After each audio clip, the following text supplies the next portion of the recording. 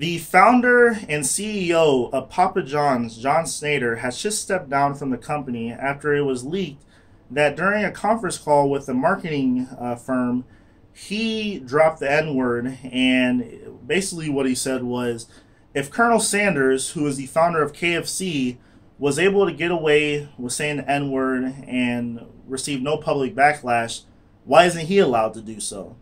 And after this was revealed, or like after it became public that he said such horrendous things, well, he said sorry, did his little tap dance, and said that, oh, well, I didn't really mean it, and he felt like he was pressured, like all that. And my thoughts on his apology is that if you were truly sorry, or you truly didn't think that way, you wouldn't have said it in the first place. Like, for you to just be so nonchalant and understanding of our, like, and just to knowing the history of our country, which, this guy's an idiot, so he probably doesn't know. I mean, that word is very hurtful for people of color and just decent human beings in general. And for him to just say it like that and just not understand, like, why that word is hurtful, it blows my mind away. And then on top of that, Papa John's pizza is nasty. Like, every time that I might have been at a function and I was unfortunately like really hungry and they ordered Papa John's, like, their pizza it just tastes icky. And like, let's just start off with the cheese. Their cheese tastes nasty. They put way too much sauce on the pizza, and then their crust, it doesn't even, it just tastes like you're eating matter. It tastes like you're eating a piece of cardboard. Like, there's no taste or flavor to it.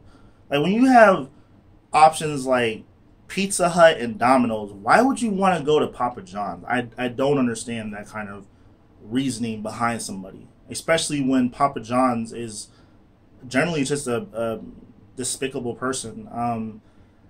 I mean, it started off during the 2008-2012 election, when the Affordable Care Act started, with the idea of the Affordable Care Act coming to fruition, came about. This is a guy who said that he's not going to provide his employees with health care, and then a study came out that said that the cost per pizza would only increase by 11 to 14 cents a pizza if he were to, like, give all of his employees full health coverage. 11 to 14 cents, and he can cover all of his employees.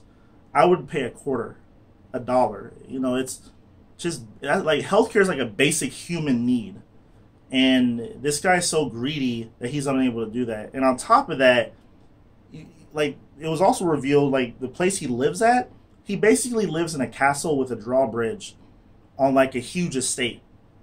And this is a guy who can't give basic health care to his employees, who are the reason why he's able to live like that. Those people work hard for and they're making next to nothing. I always try to give a pizza delivery person at least like a $5 tip, even if the pizza was like 12 or 13 bucks. I always give it to them in cash, because you don't know if their boss might try to pocket it on the side or something. I always try to give delivery people like their tips in cash, because you never know if their tips might be getting stolen or anything like that. And then on top of that, this is a guy who's came out against the NFL protests, and then once he lost like a third of once like their revenue or whatever went down by a third because of his comments towards the NFL protests.